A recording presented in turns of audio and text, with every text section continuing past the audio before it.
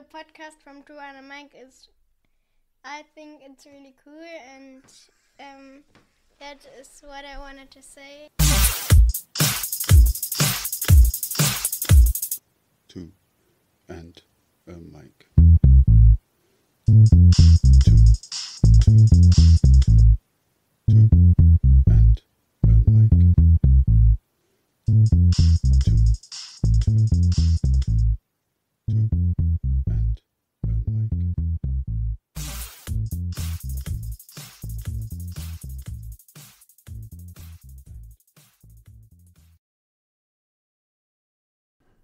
Herman Melville is best known for his classic novel Moby Dick.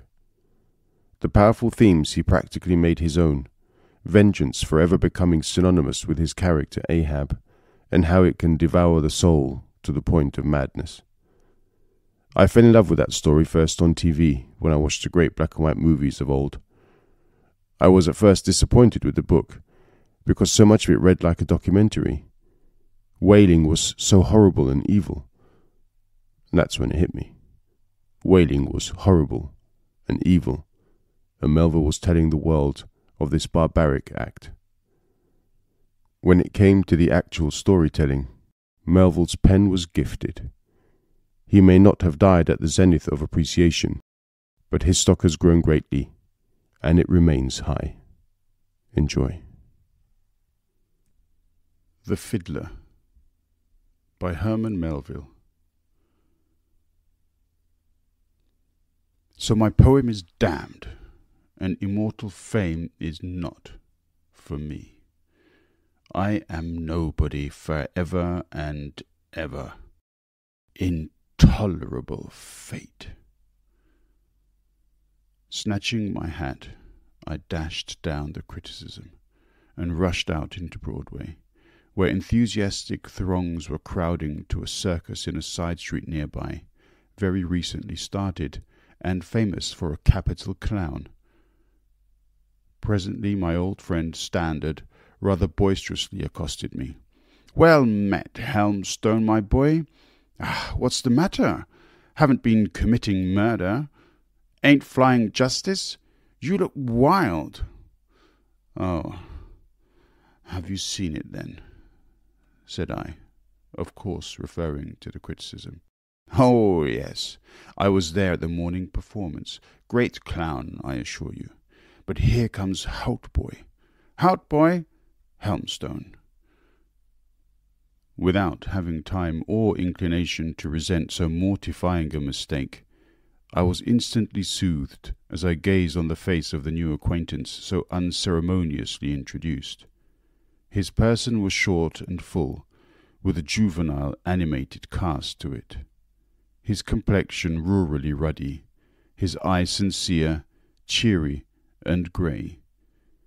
His hair alone betrayed that he was not an overgrown boy. From his hair I set him down as 40 or more. "Come, Standard," he gleefully cried to my friend. "Are you not going to the circus? The clown is inimitable, they say. Come, Mr. Helmstone, too, come both, and circus over, we'll take a nice stew and punch at Taylor's." The sterling content, good humour, and extraordinary ruddy, sincere expression of this most singular new acquaintance acted upon me like magic. It seemed mere loyalty to human nature to accept an invitation from so unmistakably kind and honest a heart. During the circus performance, I kept my eye more on Hautboy than on the celebrated clown. Hautboy was the sight for me. Such genuine enjoyment as his struck me to the soul with a sense of the reality of the thing called happiness. The jokes of the clown he seemed to roll under his tongue as ripe magnum bonums. Now the foot, now the hand, was employed to attest his grateful applause. At any hit more than ordinary, he turned upon Standard and me to see if his rare pleasure was shared. In a man of 40 I saw a boy of 12, and this too without the slightest abatement of my respect, because all was so honest and natural, every expression and attitude so graceful with genuine good nature, that the marvellous juvenility of Hautboy assumed a sort of divine and immortal air, like that of some forever youthful god of Greece. But much as I gazed upon Hautboy, and as much as I admired his air, yet that desperate mood in which I had first rushed from the house had not so entirely departed as not to molest me with momentary returns. But from these relapses I would rouse myself and swiftly glance round the broad amphitheatre of eagerly interested and all-applauding human faces. Hark! Claps, thumps, deafening huzzas! The vast assembly seemed frantic with acclamation. And what, mused I, has caused all this? Why, the clown only comically grinned with one of his extra grins. Then I repeated in my mind that sublime passage in my poem, in which Cleothemes the Argive vindicates the justice of the war. Aye, thought I to myself, did I now leap into the ring there, and repeat that identical passage? Nay, enact the whole tragic poem before them, would they applaud the poet as they applaud the clown? No, they would hoot me, and call me doting or mad. Then what does this prove? Your infatuation, or their insensibility? Perhaps both, but indubitably the first. But why wail? Do you seek admiration from the admirers of a buffoon? Call to mind the saying of the Athenian, who, when the people vociferously applauded in the forum, asked his friend in a whisper, what foolish thing had he said? Again my eye swept the circus, and fell on the ruddy radiance of the countenance of Hautboy. But its clear, honest cheeriness disdained my disdain. My intolerant pride was rebuked. And yet Hautboy dreamed not what magic reproof to a soul like mine sat on his laughing brow. At the very instant I felt the dart of the censure. His eye twinkled, his hand waved, his voice was lifted in jubilant delight at another joke of the inexhaustible clown. Circus over, we went to Taylor's. Among crowds of others we sat down to our stews and punches at one of the small marble tables. Hautboy sat opposite to me. Though greatly subdued from its former hilarity, his face still shone with gladness. But added to this was a quality not so prominent before, a certain serene expression of leisurely, deep good sense.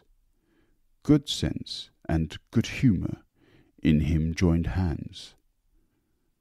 As the conversation proceeded between the brisk Standard and him, for I said little or nothing, I was more and more struck with the excellent judgment he evinced. In most of his remarks upon a variety of topics, Hautboy seemed intuitively to hit the exact line between enthusiasm and apathy. It was plain that while Hautboy saw the world pretty much as it was, yet he did not theoretically espouse its bright side nor its dark side. Rejecting all solutions, he but acknowledged facts. What was sad in the world he did not superficially gainsay. What was glad in it, he did not cynically slur. And all which was to him personally enjoyable, he gratefully took to his heart. It was plain then, so it seemed at that moment at least, that his extraordinary cheerfulness did not arise either from deficiency of feeling or thought. Suddenly remembering an engagement, he took up his hat, bowed pleasantly, and left us.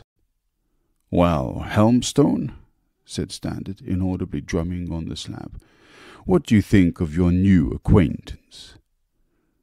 The last two words tingled with a peculiar and novel significance. "New acquaintance indeed," echoed I. "Standard, I owe you 1,000 thanks for introducing me to one of the most singular men I have ever seen.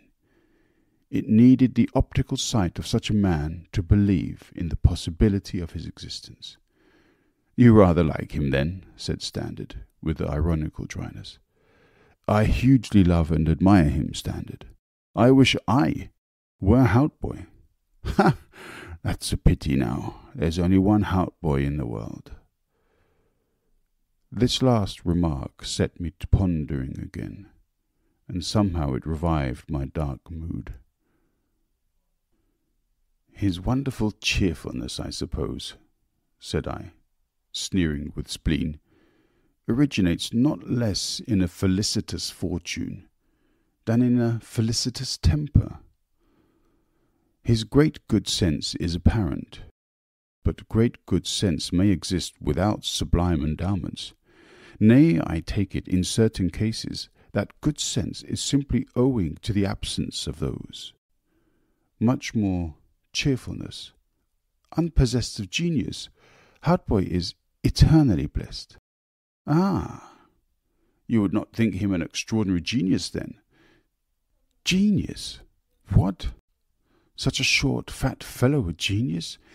Genius, like Cassius, is lank." "Aha! But you could not fancy that Houtboy might formerly have had genius, but luckily getting rid of it, at last fatted up?" "For a genius to get rid of his genius is as impossible as for a man in the galloping consumption to get rid of that." "Ha! You speak very decidedly." "Yes, Standard," cried I, increasing in spleen. "Your cheery Houtboy, after all, is no pattern, no lesson for you and me. With average abilities, opinions clear, because circumscribed, passions docile, because they are feeble, a temper hilarious, because he was born to it. How can your Houtboy be made a reasonable example to a handy fellow like you, or an ambitious dreamer like me? Nothing tempts him beyond common limit. In himself he has nothing to restrain. By constitution he is exempted from all moral harm. Could ambition but prick him? Had he but once heard applause, or endured contempt, a very different man would your Houtboy be. Acquiescent and calm from the cradle to the grave, he obviously slides through the crowd." "Ah? Why do you say 'ah' to me so strangely whenever I speak? Did you ever hear of Master Betty, the great English prodigy who long ago ousted the Siddons and the Kembles from Drury Lane, and made the whole town run mad with acclamation?" "The same," said Standard, once more inaudibly drumming on the slab. I looked at him perplexed. He seemed to be holding the master key of our theme in mysterious reserve, seemed to be throwing out his Master Betty too, to puzzle me only the more.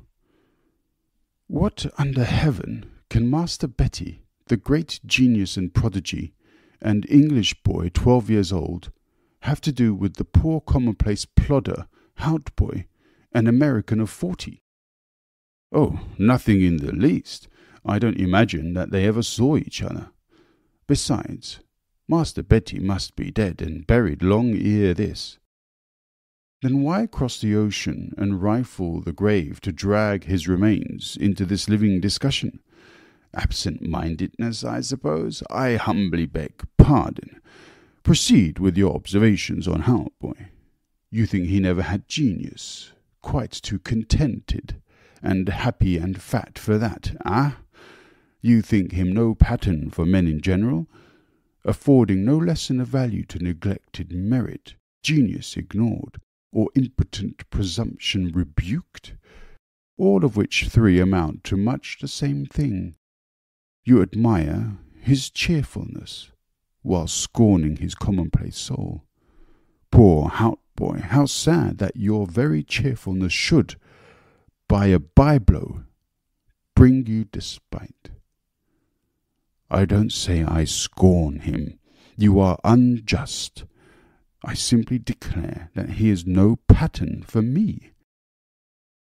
A sudden noise at my side attracted my ear. Turning, I saw Hautboy again, who very blithely reseated himself on the chair he had left.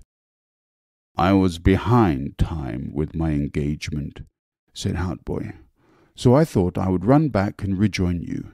But come, you have sat long enough here. Let us go to my rooms. It is only a 5 minutes' walk." "If you'll promise to fiddle for us, we will," said Standard. "Fiddle?" thought I.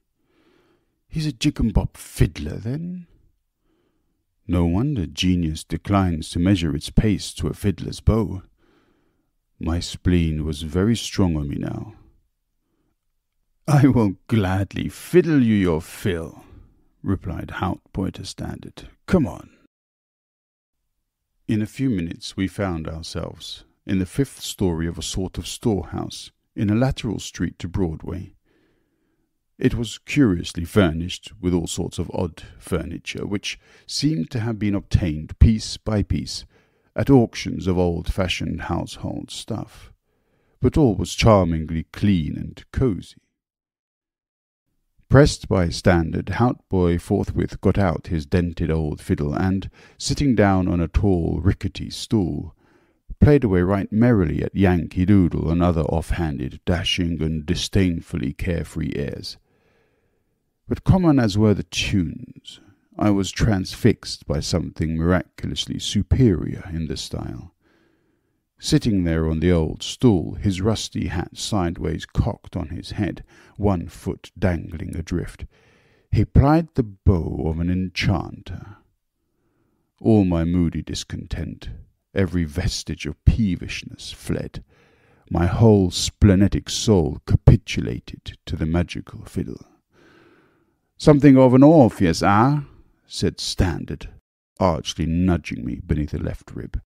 "And I, the charmed Brion," murmured I. The fiddle ceased. Once more, with redoubled curiosity, I gazed upon the easy, indifferent Hautboy. But he entirely baffled inquisition. When leaving him, Standard and I were in the street once more. I earnestly conjured him to tell me who, in sober truth, this marvellous Hautboy was. "Why, haven't you seen him? And didn't you yourself lay his whole anatomy open on the marble slab at Taylor's? What more can you possibly learn? Doubtless your own masterly insight has already put you in possession of all. You mock me, Standard. There is some mystery here. Tell me, I entreat you, who is Hautboy?" "An extraordinary genius, Helmstone," said Standard with sudden ardour, "who in boyhood drained the whole flagon of glory, whose going from city to city was a going from triumph to triumph, one who has been an object of wonder to the wisest, been caressed by the loveliest, received the open homage of thousands on thousands of the rabble. But today he walks Broadway, and no man knows him. With you and me, the elbow of the hurrying clerk and the pole of the remorseless omnibus shove him. He who has 100 times been crowned with laurels now wears, as you see, a bunged beaver. Once fortune poured showers of gold into his lap, as showers of laurel leaves upon his brow. Today, from house to house he hies, teaching fiddling for a living. Crammed once with fame, he is now hilarious without it. With genius and without fame, he is happier than a king, more a prodigy now than ever. His true name. Let me whisper it in your ear. What? Oh, Standard, myself as a child have shouted myself hoarse, applauding that very name in the theatre. "I have heard your poem was not very handsomely received," said Standard, now suddenly shifting the subject. "Not a word of that, for heaven's sake," cried I. "If Cicero, travelling in the East, found sympathetic solace for his grief in beholding the arid overthrow of a once gorgeous city, shall not my petty affair be as nothing when I behold in Hautboy the vine and the rose climbing the shattered shafts of his tumbled temple of fame?" Next day I tore all my manuscripts, bought me a fiddle, and went to take regular lessons of Hautboy. 2, 2, 2, 2, and a mic.